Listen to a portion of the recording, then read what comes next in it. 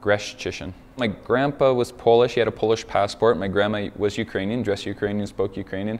Must have been it's border town. Yeah, Polacks say it's Ukrainian and the Ukrainians say it's Polish. Yeah, it used to be mumbled a lot. In Park City in Utah there, it was Dave from Canada, so I didn't even get my last name.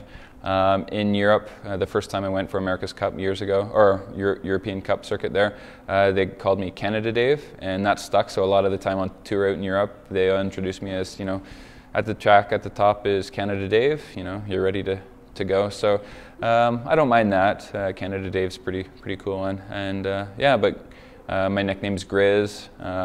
Students call me Mr. G.